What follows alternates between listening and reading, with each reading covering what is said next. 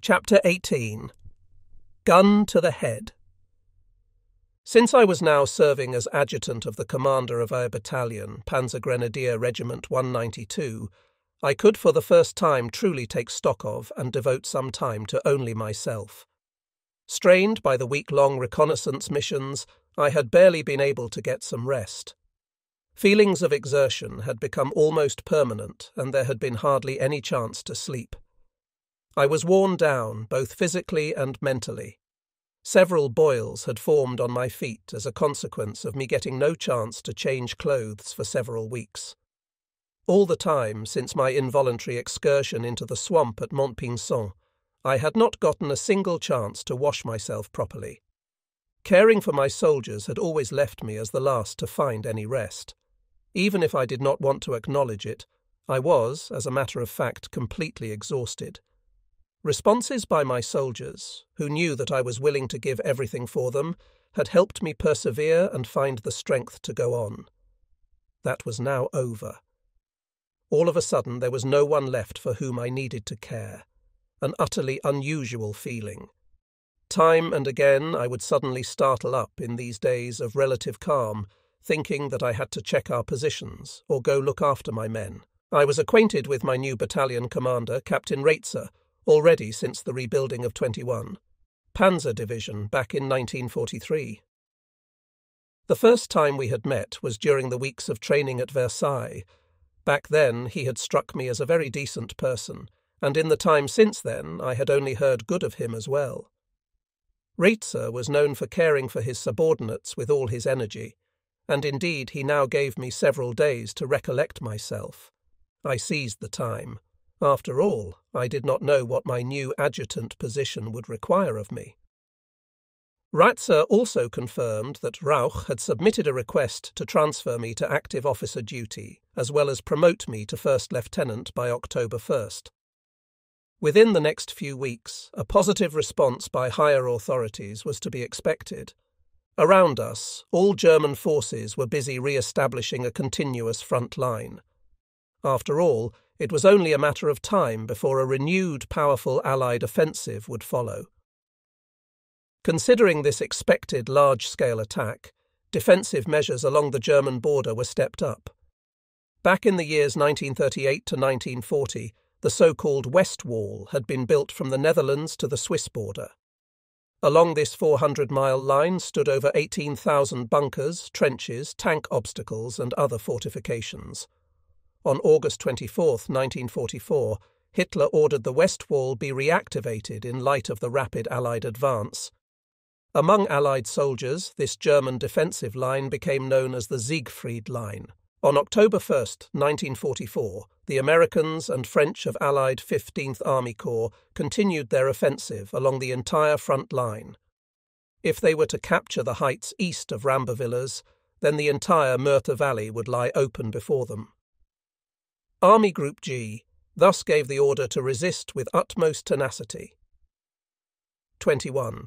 Panzer Division had to form another battle group and go on the attack again. To this end, my former 2nd Battalion of the 192nd Panzer Grenadiers, a company of Panzer Engineer Battalion 220, and a few tanks were assembled. These forces were to be readied at St. Barbe, roughly 5 miles northeast of Rambovillas, to await the order to attack the town. The Americans and French pushed out of Rambovillas into the northeast in the morning of October 1st, 1944. Soon the units of our Shear battalion there were caught in intense fighting. It was now of vital importance to direct Thai battalion's counter-push to the right location. The situation ahead of us was unclear, however, and we had already lost contact with one of our companies south of Menil-sur-Belvitte. Thus, I went on my first mission as battalion adjutant on this October 1st of 1944. Together with a driver from the battalion staff, I was to reconnoitre the area in a camouflaged, formerly civilian Opel P4 automobile. Our main objective was to re-establish communications with First Lieutenant Hefele and his company. When the captain gave me these orders, I was immediately overcome by feelings of disquiet. Having to reconnoitre only with a driver in an enclosed, unarmed vehicle seemed like a suicide mission to me. we would have nothing to put up a fight against the enemy. On an open-topped Kubelwagen, there was at least the possibility of mounting a machine gun, but this Opel P4 did not have room for anything like that. But it could not be helped. Orders were orders. At any rate, I resolved to take my MP40 with me and keep one hand at the door handle for the entire ride. This would at least allow me to disembark quickly and defend myself appropriately in case of an unexpected encounter with the enemy. If we were to drive into the sights of a tank, it would be the end of the story. One hit by a tank gun shell would turn our vehicle into a ball of fire. Needless to say, we would not have the opportunity to disembark in that case. I signed off, and we left the village of St. Barbe, where I battalion had made its preparations, heading in the direction of the presumed front line. Without incidents, we passed through Ménil-sur-Belvitte, where we encountered the last, most forward of our own forces in the area. These were a few individual soldiers in a handful of foxholes, with no heavy weapons and no anti-tank guns. The soldiers reported having no communications with the neighbouring company further south. First Lieutenant Heffelet's Panzer Grenadier Company of almost 50 soldiers was supposed to be in a small patch of woodland directly between Ménil-sur-Belvitte and Rambervillers. We left the village and drove on a road between fields and meadows in a southwestern direction. Then the wide edge of a forest emerged in front of us, with our road leading straight into it. Roughly 1,700 feet in front of the forest, some combat engineers had worked to create a barricade. It consisted of several tree logs and had not yet been completely closed. This was a good sign. Slowly and carefully, we passed through the barricade with our car, and shortly thereafter we were about to enter the forest. Ahead of us, to our right, there was a small dwelling house with a sawmill behind it. To the left was already dense forest. We kept going on the road until we suddenly, around 300 feet ahead and well camouflaged, saw several tanks standing at the edge of the forest. "What? We don't have any panzers this far forward," I exclaimed loudly, realizing in the same second that these were enemy tanks. The very next things I perceived were muzzle flashes from multiple machine guns and bullets hitting the road ahead of us. It seemed to me in that moment as if time was standing still. Without giving it any thought, I opened the car door with my right hand, and a moment later I was already hitting the road. Luckily for me, the driver had just hit the brakes, whether deliberately or from shock. Due to the remaining still high velocity of the car, I tumbled around, ending up lying on my stomach before rolling to the side in a flash. I could not sense any pain, and thus concluded that I had not broken any bones, and also had not been hit. I turned on my back, looked around, and immediately knew that I had no chance. To my right was completely open ground, and the roadside ditch next to me offered no cover to speak of as well. My driver had also escaped the car unharmed, and now we were both lying on the road. We could see that the forest ahead of us was just brimming with soldiers in olive-green US Army uniforms. We had driven directly into their guns like absolute beginners. Perhaps they had observed the road barricade from a safe distance. Some of the soldiers left the forest, running towards us, yelling loudly. I could discern from their calls that they had to be French. Before I knew it, and before I could even stand up, the soldiers were next to me. They stopped right in front of us, eyeing us with grim faces and without saying a word. I saw that they were entirely wearing US uniforms. Then, just a moment later, one of them stepped forward, bent over me, lifted his pistol, an American Colt M1911 as I discerned, which he then rammed into the side of my chest. With the muzzle aimed right at the iron cross I was wearing on my uniform jacket. He pulled the pistol back and again rammed it into my flank to hurt me. The man was only barely older than me, but I felt that he was full of anger. With fleeting eyes, he investigated my uniform, apparently to find out whether I belonged to the Heer, regular army, or the Waffen-SS. Then I saw how his eyes got stuck on the lapels of my tanker jacket. He had spotted the two skulls fixed there to signify my allegiance to the panzer forces. His look suddenly turned triumphant. He gripped the pistol more tightly, readied it, and pointed it towards my face slowly and deliberately. I was stunned, shocked, unable to utter even a single word. This is it, I thought. He is going to shoot me. I could clearly see the intention in his eyes. The soldier thought me to be a Waffen-SS member, of that I was sure. The uniforms of Heer and Waffen-SS were almost identical, with the Heer showing the German eagle on the chest, while the Waffen-SS had it on the upper sleeve. The skulls on my tanker jacket, however, seemed to be enough evidence for the French soldier that I belonged to the Waffen-SS. In that moment I had to think about my brother, who, deployed as a tanker in Russia, had mentioned how the skulls on their uniforms had cost the lives of many after their capture. Normally I would wear the other jacket with braids on it, but today of all days I wore the one with skulls. It seemed to me as if the world around me was fading away. All I could see were the pistol's muzzle and the French soldier's finger which came to rest on the trigger. Suddenly it felt like there was a noise coming from somewhere far away. There was a loud yell, "Halte!" My field of view became wider again, and I saw how a hand was put on the soldier's arm. His arm was pushed down, and another hand gestured towards my left arm, along with the armband attached there, which showed 2 palm trees with the word Africa in big letters between them. Then I saw the person to which the new hands belonged. They came out of the sleeves of a uniform jacket, and judging by their cuffs, it seemed to be an officer's clothing. Perhaps a lieutenant like me. Apparently this young French officer had some objections about his soldier's intentions, talking to him loudly and insistently. Then the officer turned to the side and said something to another soldier, who indicated me to stand up. Once I was standing, the man suddenly spoke in German. "Did you serve in Africa?" the translator asked. "Yes," I said, and nodded. The Frenchman wanted to translate it back, but the officer already understood my nodding. He made his soldier translate another question. "Where have you been deployed?" he asked. "In Libya, Egypt, and Tunisia," I replied quickly without thinking. The French officer raised an eyebrow when I mentioned Tunisia. I continued without a pause, named the Marshal Foch barracks, as well as the towns of Jadeda and Tiburba. Now it's all about luck, I thought to myself, and once again I was quite lucky. Just like that, the spell was broken.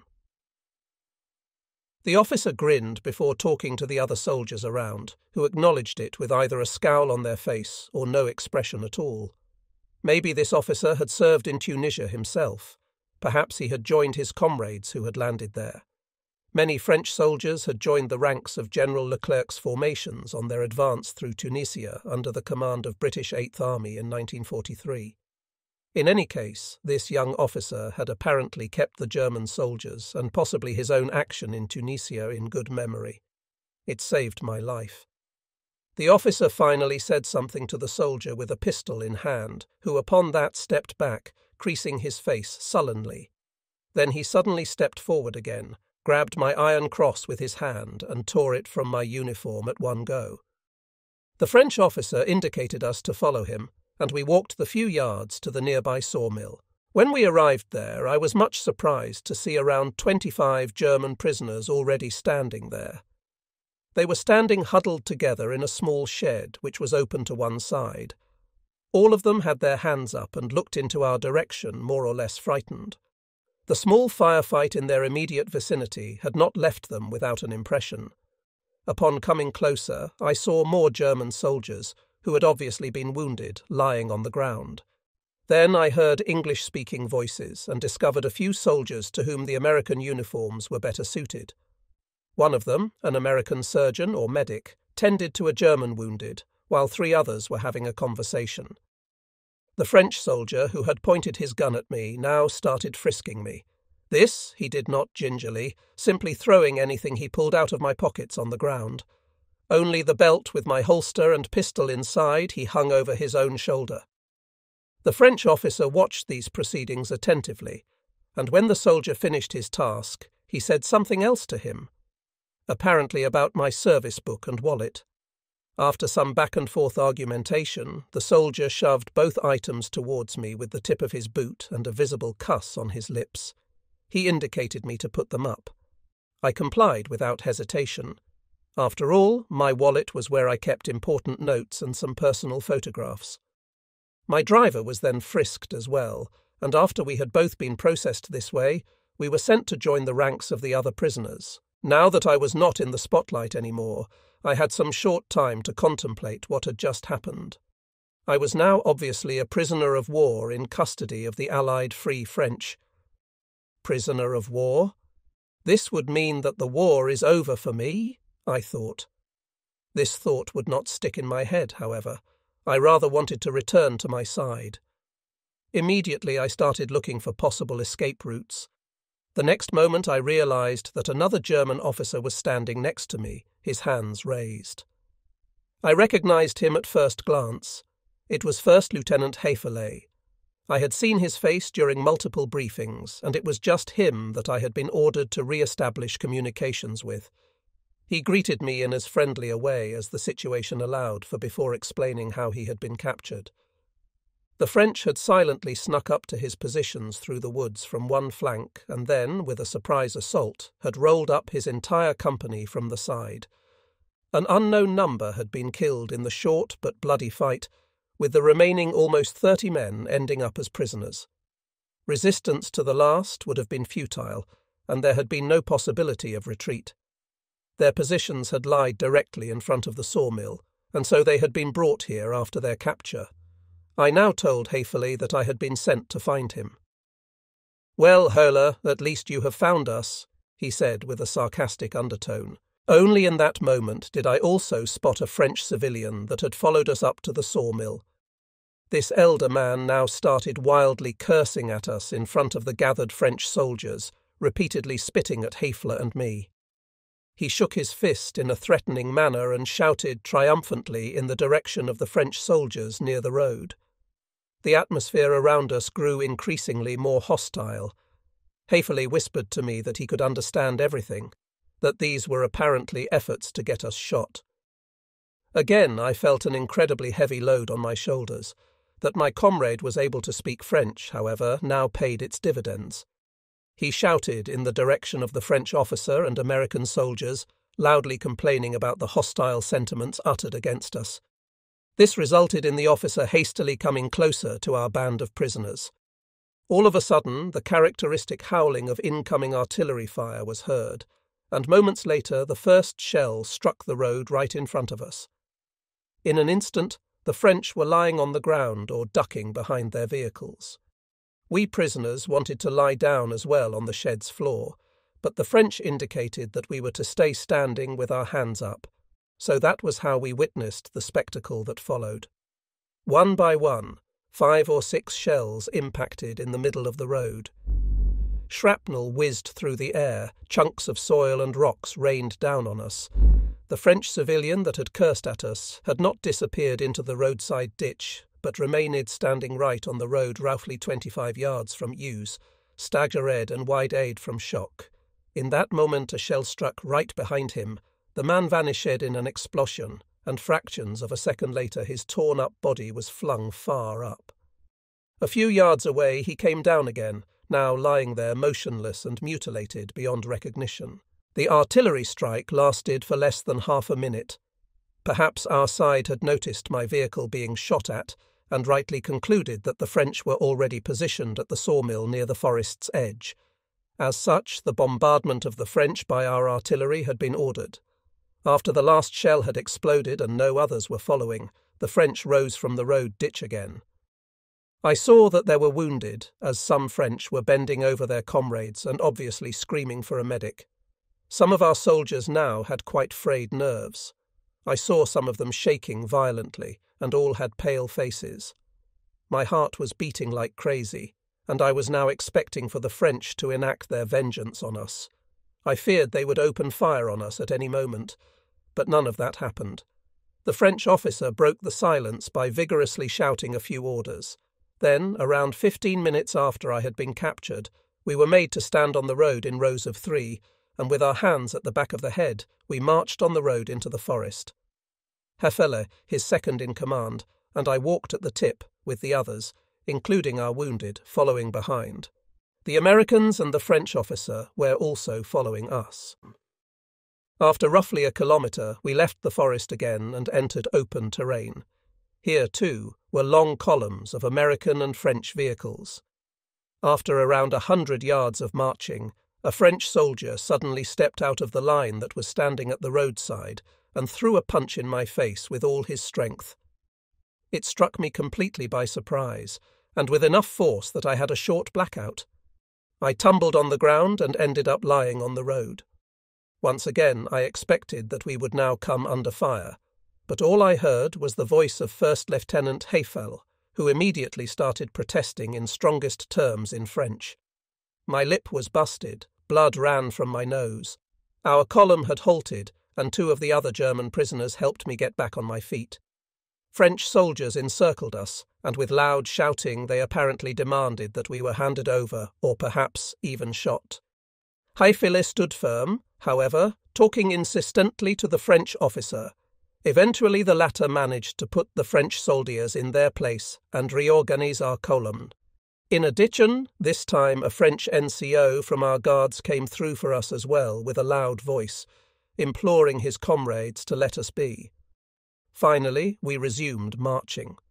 Still dazed from the punch, I stumbled along, taking a while to fully regain my senses. I had not expected to be treated like that as a prisoner. I was appalled. I had always done my best to treat my opponents correctly. Every time we had captured someone, they had been treated well. Not a single time had I witnessed any form of mistreatment. But of course it had also happened on our side. This I would only learn after the war, however. We saw the town of Rambervillers ahead, towards which we kept on walking. After a short march between fields and meadows, we reached the town's outermost houses. There had been intense fighting here, as many of the houses were damaged. There were also signs of fires and several pillars of smoke rising from the town. Every place was full of American soldiers. I was, in fact, amazed by how many I saw. Military equipment was clustered all around, and it seemed as if in every single alley American soldiers were preparing for their coming attack. For me, personally, the war was now over.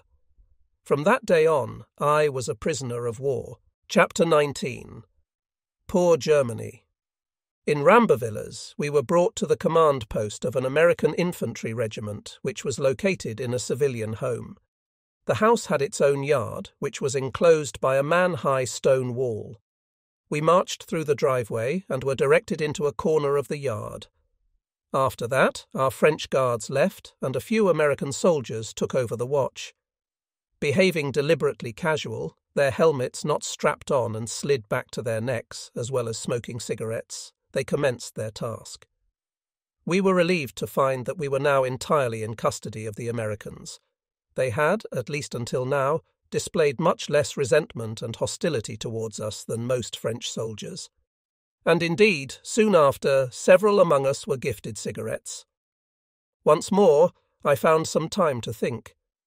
I assessed that the reality of my capture had hit me hard and left me disillusioned. I really had not expected it. Time and again I had thought about what getting wounded or maimed might be like, or even finding a gruesome death. Becoming a prisoner was not a fate I had thought about, however, and now it had befallen me. In the American command post, things were busy. All the time soldiers came and went. American vehicles, mostly jeeps or Dodge trucks, drove up. Jumping out of these were officers or messengers who then hastily entered the command post. One by one, every one of us was picked by a soldier and taken inside, starting with us officers. After Hayfel and his second-in-command, it was my turn as well. I was taken into the house, where the different rooms served as offices for individual sections of the regimental staff. I was brought to an American officer who, as I could discern from his insignia, had the rank of a captain. He began by asking in English for my name and the number on my identification tag. I answered, and while he was writing both down, I looked around a bit. I spotted a letter on which I managed to read that we were apparently at the command post of 157th Infantry Regiment, US 45th Infantry Division. I thought that the interrogation would now commence, but nothing happened. The American officer indicated that I could now go. As such, I left the house again with my guard.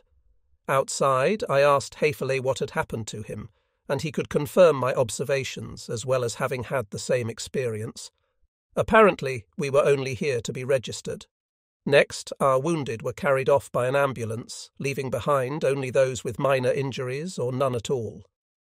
The following hours we spent sitting in the yard, leaning against the stone wall and waiting. Nobody was really in the mood to talk. Everyone was absorbed in thought, perhaps thinking about home or the uncertain future that now awaited them. As for myself, I was still contemplating escape. Up to that point, I had always made it out, so why not now as well? The longer I kept looking around, however, the more hopeless such an attempt seemed to me. I would probably not have made it far. And even if I had managed to escape the Americans, the French would get me further out. What could happen to me if I was handed over to the Resistance I did not even want to imagine? What behaviour the French soldiers had shown towards us had already been more than enough. In the evening, eventually several trucks showed up, we were loaded in, and as it became dark, we set off in an unknown direction. After some time, we arrived at a town, which we identified as Epinal. Here we halted on a large, open field, where a large number of captured German soldiers was already camped under the open sky. We were dismounted and looked for a place to sleep. Haefele and I had gotten along well from the first moment, and so we decided to stay together for as long as possible. There were no blankets available, and there was no food to be seen far and wide. Thus I spent my first night in Allied war captivity, freezing and hungry on an open field. From the east we could hear the rumbling of the front, and everyone probably thought about our comrades who were lying there in the attackers' artillery fire. The following day, around noon, a young American officer approached, addressing us in fluid German. He demanded to see my service book. I handed it over, and he started to flip through, immediately noting that it had a bullet hole. This, of course, piqued his curiosity, and he asked about it. I responded by telling him about my action in Tunisia and the wounds I had suffered there. The officer kept on reading the service book, finding my home address. "Österreich?" "Austria," he said inquiringly. I replied with a short "Ja," yes, registering how he had used the original name for Austria and not that of Ostmark, which was in the book itself. The officer grinned, handing me back the service book. Then my comrades were briefly questioned as well before the American eventually sorted out 5 men, us 3 officers among them, signifying us to follow him. Again we boarded a truck and headed off. This time the ride took longer, and it was already dark when we reached a French town named St. Loup. Here we were brought to a large villa-like building inside a small park. Finding some orientation in the dark was difficult, but I tried to memorize as many details as possible while entering the house. We were led to the upper floor and assigned individual rooms. Within mine I found a cot, 2 military blankets, and several cans of food, some of them even with meat. The window had been covered up, and a single light bulb was hanging from the ceiling. Any other furnishing had been removed. I could still see where pieces of furniture had been standing by their outlines, leaving traces on the wallpaper. Upon looking at the cans, my mouth was already watering, but before I had time to get my teeth into this treasure, I was taken out and subjected to another registration procedure. This was carried out by 2 American officers, both of which spoke fluent German without any discernible accent. In addition to a simple registration, there were now first questions about my unit, the names of my superiors, our weapon and personnel strength, as well as our current mission and area of deployment. I had expected to be asked such questions and stated that I was not willing to answer them. Politely but firmly, I referred to the Geneva Convention and my rights as a prisoner of war. I was under no obligation to share any information which could be used to harm my own comrades. The Americans seemed to have expected this kind of response as well. Without hesitation, they told me that the war was lost for Germany, and that it would only be a matter of time until we were to capitulate. There I butted in, defiantly stating that we would never surrender unconditionally and simply accept the same kind of humiliation as after the end of World War I. Nobody would ever abandon themselves to that. The demand for unconditional surrender was the greatest obstacle to making peace, as it excluded any possibility of a negotiated solution, including an armistice. After that conclusion, I expected a reply, or at least another question, but nothing more was said. The discussion was over. The two officers called for a guard, who brought me back to my room. Before I was to enter it, the guard demanded my wristwatch. I was so perplexed that I handed it over without comment. Once inside the room, I felt to be in good heart. I thought myself to have done not too bad. Finally, I had some time to devote to these canned goods. After I had finished eating, I laid down on the cot and fell asleep immediately. But just as I had slipped away, I was ungently woken up again. I squinted at my American guard, which indicated me to follow him once more into the interrogation room, where I was again greeted by the two officers. They instantly started asking questions with the same composure as before. Their questions were also the same: which unit, names of superiors, equipment and strength, current mission and area of deployment. Furthermore, I was told to report about my participation in the fighting in Normandy, about the Falaise pocket, and about our redeployment to Alsace and Lorraine. I replied in the same way as the first time, but was still surprised by how accurately targeted these questions were being asked. To substantiate their inquiry, the two Americans had inserted multiple details about the units and formations deployed by our side, which, as far as I could tell, had to be correct. It was apparent that the intention was to make me believe that everything was already known, and that my information would only serve as final confirmation. I did not want to fall for that trick, however, so I replied not by answering any questions, but by elaborately complaining about the way in which I had been captured by the French. I described how we ourselves had treated our prisoners, and then questioned whether or not adequate treatment by the Allied side could be expected. It seemed to me as if this had, for the first time, broken through the two officers' reserve for a bit. Already a little annoyed, but still unemotional and composed, they let me know that if I was to not cooperate right now, I could be handed over back to the French at once, and that, unfortunately, there would be no responsibility taken for whatever happened to me there. Perhaps I would even be sent to Africa to do harsh labour in the desert. Defiantly, I replied that I had been to Africa twice already, and that I would weather my third deployment there just as well. I was not at all willing to endanger the lives of my comrades through my testimony, still invoking the rights granted to me by the Geneva Convention. According to it, I, as a prisoner of war, only had to state my full name, date of birth, military rank, and identification number. Nothing else.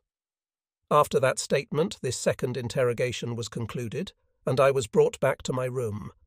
When I returned there, I found that the remaining cans of food were missing. What now followed were several days of repeated interrogations, always following the same pattern.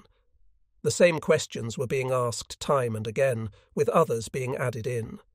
For example, they even wanted to know the name of the local NSDAP leader in my home village of Potschach. I continued to remain unyielding, which in turn had consequences for me.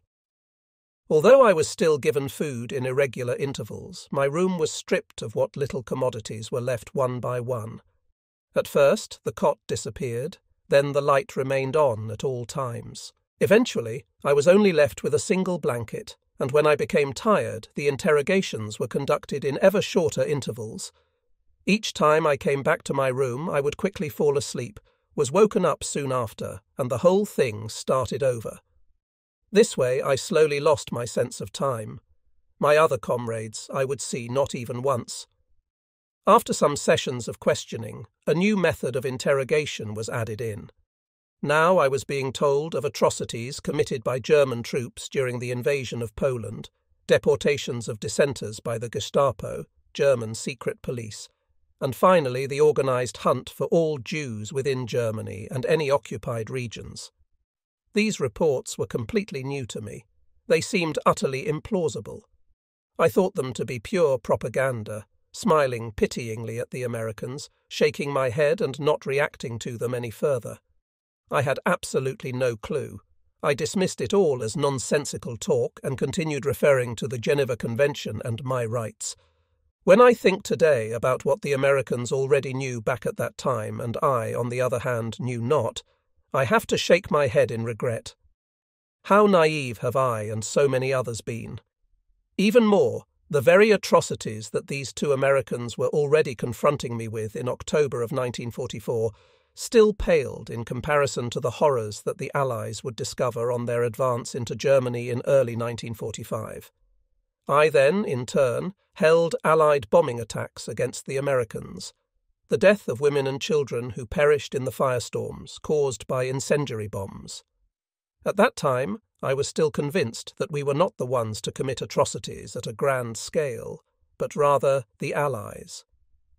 In these hour-long interrogation sessions, during which I remained stubborn and persistent, there was certainly an assessment compiled of me, which described me as obstinate and arrogant, meaning a typically German officer, just like our opponent's conception of a German officer had to be.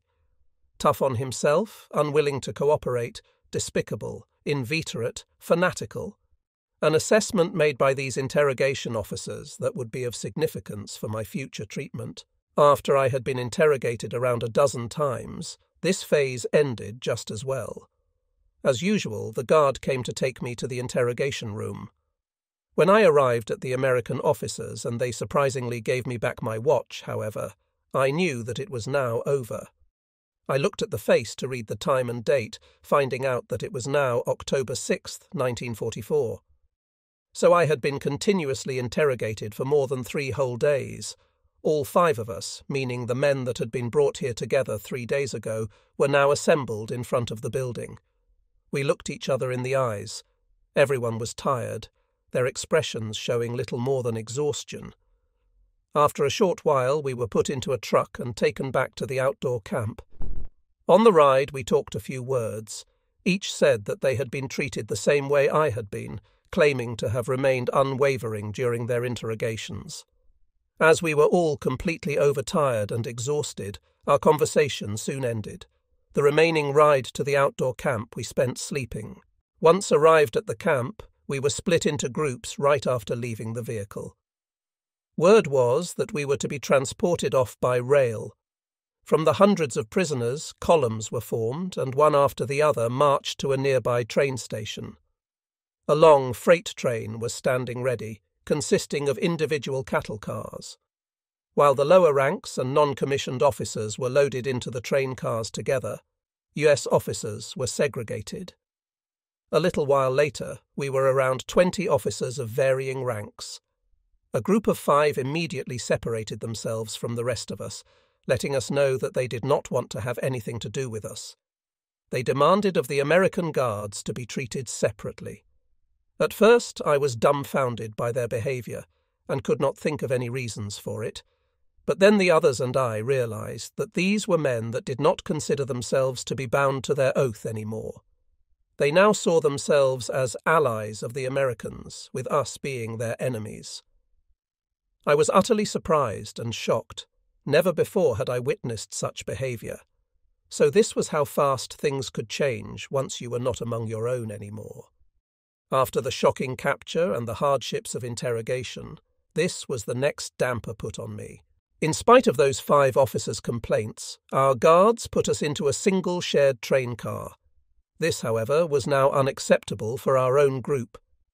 Several of us started complaining loudly, not wanting to be locked into a carriage with the deserters. Among our American guard crew, there were also several black soldiers, some of whom held NCO ranks. They saw the unrest in our group and came closer. One of us quickly explained the situation to them. The American NCOs reacted without hesitation. Without any further discussion, our 2 groups were assigned separate train cars. We were quite surprised that our wish had been granted immediately, and indeed this would not be the last time that black soldiers would display a commendable willingness to help towards me and others. The reason for that may perhaps be found in the racial segregation prevalent in the US at the time. Black Americans, marginalized by the white majority, apparently had a much more compassionate approach to our situation thanks to their own history of oppression. Any black US soldiers we encountered over the course of our entire war captivity would always conduct themselves humanely without exception. The cargo carriage was completely empty, so we sat down on its floor and leaned against the wooden walls. The doors were slid shut and locked, and the train slowly began moving. Due to the airstream, any warmth left inside was soon blown out, and we were freezing bitterly. There were multiple stops, always after several hours. Buckets of water were then passed up by our guards, but no food. Through the barred windows we could see how the 5 cooperative officers were allowed to stretch their legs during these stops, all the while happily chatting with their guards. During one of these stops, our guards, apparently on behalf of the other officers, used white paint to mark our train car in some way. This led to rocks being thrown at our carriage by French civilians on the following stops between Saint-Loup and Marseille. We were stunned and confused. In one railroad station, a train with French soldiers inside halted on the neighbouring track, and when they readied their weapons and pointed them at us, we felt incredibly uneasy. After 3 days inside the train car, with no food and forced to relieve ourselves in the corner, we arrived at the French port city of Marseille. Here we were told to detrain, and we could finally see what had been painted on our carriage. In huge letters we read the words "German officers," written in both German and French. Resentful and outraged, we could only acknowledge it. I could not understand how anyone could behave in such an unworthy manner. At Marseille, we were at first brought to another huge prison camp outside the city. This was again barely more than an empty open field. In the ice-cold night, we were again freezing. I regretted not having worn an overcoat during my capture. I could have made great use of it. It was obvious that the Americans either had not been prepared for such a large number of prisoners, or that they wanted to let us know that we were the losers of this war. The following 3 days were marked by privation and cold, but at the least we were given food again. On the 3rd day, we were marched back into the city in groups. Everyone was happy to leave the camp behind. On October 12, 1944, we were loaded on an American Liberty cargo ship in the port of Marseille. Our group of officers went on board with several hundred other prisoners of war. Inside, we were briefed by one of the ship's officers on the rules of conduct during the journey. A translator put them into German words. In case we broke these rules, we were threatened with harsh and draconian punishments, including being put under arrest in the ship's lower decks. In that case, there would have been no chance to get out during a submarine attack. An audible murmur went through the crowd as we heard that. Apart from these rules, we were allowed to roam the ship freely, albeit always under the watchful eyes of our guards. For the nights, we were assigned quarters with hammocks, and there was sufficient food prepared at a fixed schedule. On October 13th, we left port, and after 3 days on the Mediterranean Sea, we arrived at the port of Oran, Algeria, on the North African coast. Once again, I found myself in Africa, albeit under entirely different circumstances. We were not allowed to leave the ship, but could still move freely on deck. As such, we assessed that there was a large convoy being assembled here to cross the Atlantic and reach America. When this assumption was later confirmed to be correct, I was depressed. Up to that point, I had not had any opportunity to send my loved ones any message, and the distance between us and Europe was only increasing. I was sure that back at home everyone was in great distress, if they even knew anything about what had happened to me. After 5 days in the port of Oran, we left harbour on October 21, 1944, early in the morning, going on a course towards the Atlantic. So I was indeed going to America. The very country whose entry into the war had proven so fatal for us. On our passage through the Strait of Gibraltar, I was amazed by how long the coast could be seen from the ship. It remained clearly visible from early in the morning until late afternoon, long after we had crossed. After passing the strait, our convoy was joined by additional vessels, until the sea around us was eventually littered with a variety of ships. Standing at the railing, we all were smitten with amazement.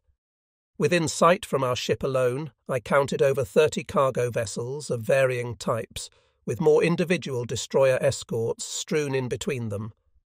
Our group of officers had stayed together after the train ride, and the 5 officers that had separated themselves in the beginning had also come aboard with us.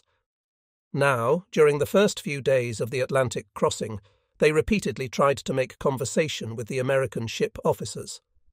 The latter were somewhat astounded by these attempts, not necessarily accepting them in a favourable way. The atmosphere had been quite tense after the Americans had given their harsh instructions.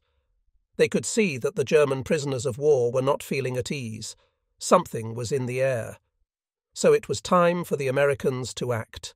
They did not contact the 5 other officers, however. Instead, they came to us.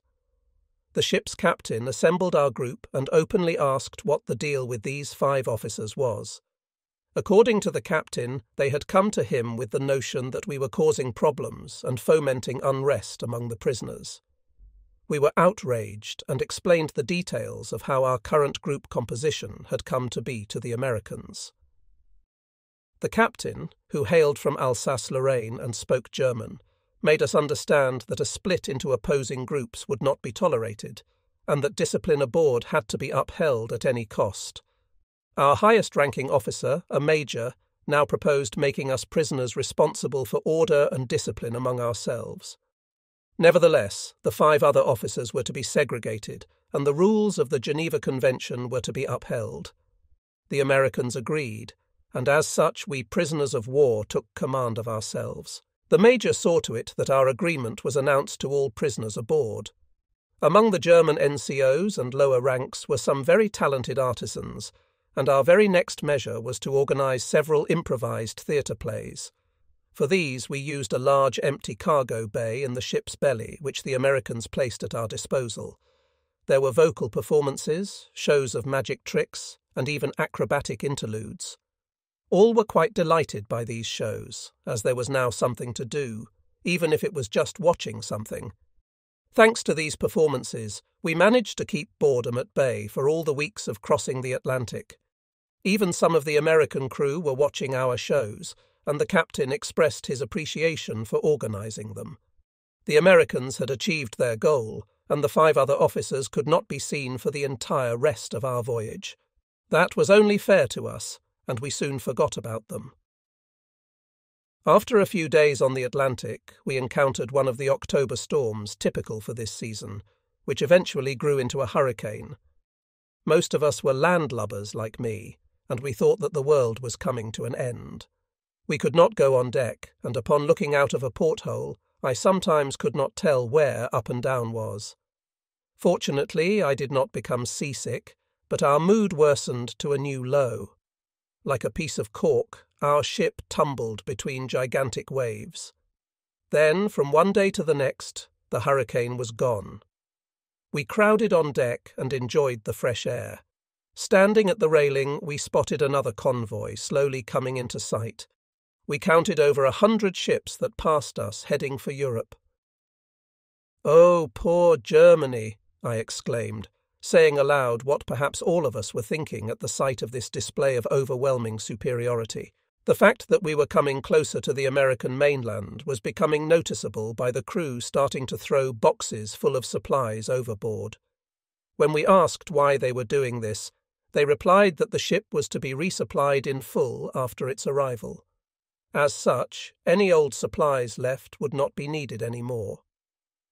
We were puzzled. None of us had expected something like that. Once again we were confronted by the abundance in which the Americans lived their lives. What a contrast to what we had to live through. I became more and more aware of what enormous amounts of resources of the Allies, and most of all the Americans, had to have available. How could a war be won against such an economic powerhouse? "Oh, poor Germany," I again whispered, lost in thoughts. Chapter 20. Prisoner of War. On November 6, 1944, we reached America's east coast and entered the harbour of New York. On that same day, Western Allied troops in the Netherlands stood east of the town of Nijmegen, and with Aachen, the first major German city had been captured. Further east in the huge woodlands west of the Ruhr River, however, November 6th saw the most intense fighting. The battle for Hürtgen Forest there would grow into the largest ground battle for American forces on German soil. On the Eastern Front, the Red Army was preparing for the assault on Warsaw and Budapest in early November. Of all this struggle along Europe's front lines, we did not learn anything, however. We all stood at the railing of our ship, gazing at the Statue of Liberty and the Manhattan skyline. The former, which just seemed gigantic to us, left an especially deep impression. When some American seamen noticed our amazement, they laughed and remarked that there would not be much liberty for us POWs in the foreseeable future. We had to contritely acknowledge that they were quite right. Now we had to hand over everything we had treasured up from supply and food crates during our journey. All we were left with was our uniforms, a duffel bag with a blanket and additional clothing, as well as any personal items we were carrying on ourselves. The ship docked at a harbour mole, and we went ashore over the gangway. As we walked out, we were greeted by a crowd of curious American civilians. With much interest, they watched us falling in lines and being counted. Suddenly, a man from the crowd shouted at us in German, "How are the Panthers doing? How are the Tigers doing?"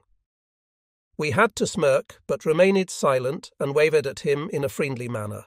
We were marched into a great hall, where we had to take off our clothes and take a shower. Then we were examined by a doctor and received new clothes. Black trousers, a light-coloured shirt, with the old uniform getting shoved into the duffler bag. After that, we were again registered and divided into new groups right after. US officers were also reorganized, but this time we were separated immediately. Our group of around 15 men and the clique of 5 renegade officers. From now on, each of the different groups of POWs was to be relocated separately. Our group of officers, along with some guards, marched right through the middle of busy New York City to a public subway station. Everything was new to us, and with much astonishment, we looked at our surroundings, which to us were unusual and, most of all, colourful. The inhabitants of New York registered our presence more or less casually, mostly occupied with their daily business and hurrying past us.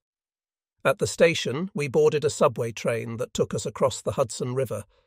I would have never imagined to one day be riding the New York subway. We kept going under Manhattan until we arrived at a railway station from where trains were departing westwards. Here, we were loaded into large Pullman carriages and sent off into the west.